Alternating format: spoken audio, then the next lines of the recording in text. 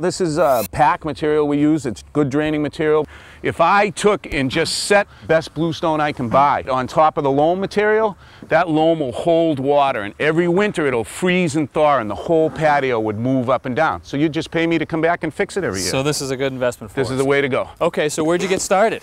We started at the building. Tom's going to put in a deck 3 feet off, so we created our first line 3 feet off. Okay. And put in our first cornerstone. Start with the cornerstone right Yep, there. yep. And now what are you laying it on? What is this stuff here? Okay, this is a mix of stone dust and Portland cement. 1 part Portland to about 7 or 8 parts stone dust. Now what does this do for you? Why are we using this? Well, when you take and set it in here, Kevin, hey, Tom. it's going to give you a nice bed to sit in. Now, if you tried to do this with dry stone dust, this is what you'd end up.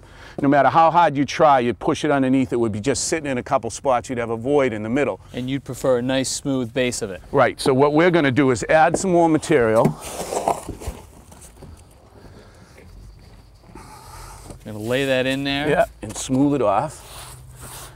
So you get a nice even coat. Right, and this way with it wet, once we tap it down into place, it's never going to move.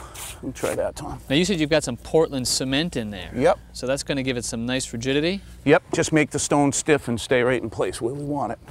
Tom Hear just that? taps that down. Solid as a rock. Okay.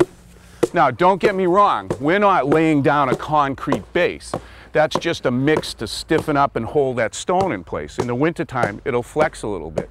But because we have all this pack in here, it's going to drain. There'll be no water there to cause it to heave. And also, we have pitch coming across the patio. So the water will run off. It'll all run off.